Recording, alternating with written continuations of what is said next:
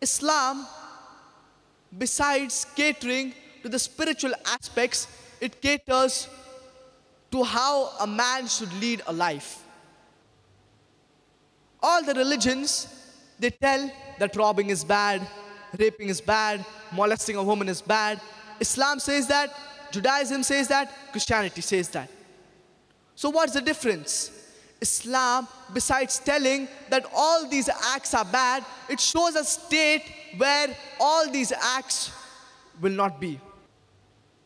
For example, let's take robbing. Islam has prescribed zakat. Every rich man who has a saving of more than the nisab level of more than 85 grams of gold, he should give 2.5% of his saving every lunar year in charity.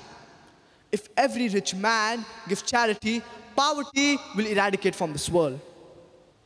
There will not be a single human being who will die of hunger. And after that, if any man robs, Allah subhanahu wa ta'ala says in the glorious Quran, in Surah Ma'idah, chapter number 5, verse number 38, السارق والسارقة فقطعوا أيديهما جزاء بما كسبا نكالا من الله. As for the thief, whether it be male or female, chop off their hands as a punishment from the Lord for their crime. Therefore, Saudi Arabia, it has the least crime in the world. Some people might say that if you go in Saudi Arabia, every second person's hand, you would find it chopped off. But the punishment, it is so strict that a person, he would think 10 times before robbing, before doing the crime. And someone might say, chopping off the hands in this 21st century, Islam is a barbaric religion. Islam is a ruthless religion. You know, America, happening to be one of the most advanced countries of the world, according to the FBI, it has the highest rate of crime and theft. I'm asking the question that if you implement the Islamic Sharia in USA, that every man he should give zakat, and after that, if any man robs, chopping off the hands, will the rate of crime in America, will it decrease, will it remain the same, or will it increase? But naturally it will decrease.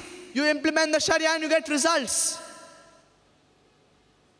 Therefore, the least rate of crime and theft in any country in the world, it's in Saudi Arabia. You implement the Sharia and you get results. Let me give you one more example. Let's take the example of rape. Allah subhanahu wa ta'ala says in the glorious Quran, in Surah Nur, chapter number 24, verse number 30. كل المؤمنين يغضوا من أبصارهم ويحفظوا فروجهم. Say to the believing man that he should lower his gaze and guard his modesty. Whenever any man looks at any woman, if any brazen thought, if any unashamed thought comes to his mind, he should lower his gaze. Next verse, Surah Nur, chapter number 24, verse number 31. Allah subhanahu wa ta'ala says, say to the believing woman that she should lower her gaze and guard her modesty, and display not her beauty except what is ordinary of, and tell her to draw her veil over her bosoms, and display not her beauty except in front of their husbands, their fathers, their sons. And there's a big list of mehrams, of close relatives who she cannot marry. There are basically 6 criteria for hijab that are mentioned in the glorious Quran and the authentic hadith. The first is the extent for the man and for the woman. For the man, it's from the navel till the knee. And for the woman, it is the complete body should be covered. The only parts that can be seen are the face and the hands up to the wrist. The remaining 5 criteria, same for the man and for the woman. Second, the clothes they wear, it should be loose. It should not be tight-fitting. It should not reveal the figure. Third, it should not be translucent or transparent. Fourth, it should not be so glamorous that it attracts the opposite sex. Fifth, it should not be that of the opposite sex. And sixth, that it should not resemble that of the unbelievers. These are basically 6 criteria for hijab that are mentioned in the glorious Quran and the authentic hadith. Allah subhanahu wa ta'ala says in the glorious Quran, in Surah Azab, chapter number 33, verse number 59, Ya ayyuhan nabiyyu, قل لأزواجك وبناتك ونساء المؤمنين. O Prophet, tell your wives and your daughters and the believing women that when they go abroad to put on their cloak, so that they shall be recognized and it will prevent them from being molested. I would like to give you an example. If there are twin sisters who are equally beautiful and they are walking down the streets of Colombo, and one is dressed in the hijab, that is the complete body is covered, the only parts that can be seen are the face and the hands up to the wrist, and the other one is dressed in the mini skirts or shorts. And if there's a hooligan who's waiting for a catch, who's waiting to tease a girl, I'm asking the question that which girl will he tease? But natural, the girl in the mini skirts or shorts. You invite, so you'll receive. Islam has prescribed hijab for the woman. And after that, if any man rapes any woman, capital penalty, death penalty. Someone might say death penalty in this 21st century. Islam is a barbaric religion. Islam is a ruthless religion. You know, America, happening to be one of the most advanced countries of the world, it has the highest rate of rape. According to the FBI report, in the year 1990 alone, 1756 rapes took place. 1996, according to US Department of Justice, 2,713 women were raped. 1990, 1756. 1996, 2,713. Maybe the Americans, they got bolder in the span of 6 years. I'm asking the question that if you implement the Islamic Sharia in USA, that every woman, her complete body should be covered, the only parts that can be seen are the face and the hands up to the wrist. And after that, if any man rapes any woman, capital penalty, death penalty. I'm asking the question, will the rate of rape in America, will it increase? Will it remain the same or will it decrease? But naturally it will decrease. You implement the Sharia and you get results. Therefore, the least rate of rape in any country in the world, it's in Saudi Arabia. You implement the Sharia and you get results. Allah subhanahu wa ta'ala says in the glorious Quran, in Surah Fatir, chapter number 35, verse number 24. وَإِن مِّنْ أُمَّةٍ إِلَّا خَلَا فِيهَا نَذِيرٌ. And there is not a nation to whom we have not sent a warner or a guide. Allah subhanahu wa ta'ala says in the glorious Quran, in Surah Ra'd, chapter number 13, verse number 7. وَلِكُلِّ قَوْمٍ هَادٍ.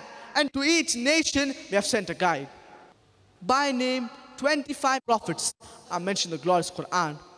For example, Adam, Noah, Abraham, Moses, Jesus, Muhammad, peace be upon them all. By name, 25 prophets are mentioned in the glorious Quran. But all the messengers before Prophet Muhammad, peace be upon him, they were only sent for their people. But Prophet Muhammad, peace be upon him, he sent for the whole of humanity. It is mentioned through Anbiya, chapter number 21, verse 107. وَمَا أَرْسَلْنَاكَ إِلَّا رَحْمَةَ الْعَالَمِينَ. That we have sent thee not, but as a mercy to all the worlds, as a mercy to all the creatures, as a mercy to the whole of humanity. Allah subhanahu wa ta'ala says in the glorious Quran, in Surah Ra'd, chapter number 13, verse number 38. لِكُلِّ أَجَلٍ كِتَابٍ. And to each period we have sent a book. By name, 4 revelations are mentioned in the glorious Quran. The Torah, the Zabur, the Injil, and the Quran. The Torah was a wahi, the revelation that was revealed to Prophet Moses, peace be upon him. The Zabur was a wahi, the revelation that was revealed to Prophet David, peace be upon him. The Injil was a wahi, the revelation that was revealed to Jesus Christ, peace be upon him. And the Quran is the last and final revelation that was revealed to the last and final messenger, Prophet Muhammad, peace be upon him. It is mentioned several places that this is the last revelation. In Surah Ibrahim, chapter number 14, verse number 1. In Surah Ibrahim, chapter number 14, verse number 52. In Surah Baqarah, chapter number 2, verse number 185. And in Surah Zumur, chapter number 39, verse number 41. The glorious Quran, it is not meant only for the Muslims, only for the Arabs, but it is meant for the whole of humanity. Wherever you are, You have to follow the last and final messenger, Prophet Muhammad, peace be upon him, and the last and final revelation, that is the glorious Quran. Whether it be in Sri Lanka, whether it be in America, whether it be in India, you have to follow the last and final messenger, Prophet Muhammad, peace be upon him, and the last and final revelation, that is the glorious Quran. I would like to end my talk with a quotation from the glorious Quran, from Surah Nahl, chapter number 16, verse number 125. ادعوا إلى سبيل ربك بالحكمة والموعظة الحسنة وجادلهم بالتي هي أحسن. Invite all to the way of thy Lord with wisdom and beautiful preachings, and argue with them and reason with them in the ways that are best and most gracious. No God, no peace. No God, no peace. N-O, no God. N-O, no peace. K-N-O-W, no God. K-N-O-W, no peace. Wa akhiru da'wana alhamdulillahi rabbil alameen.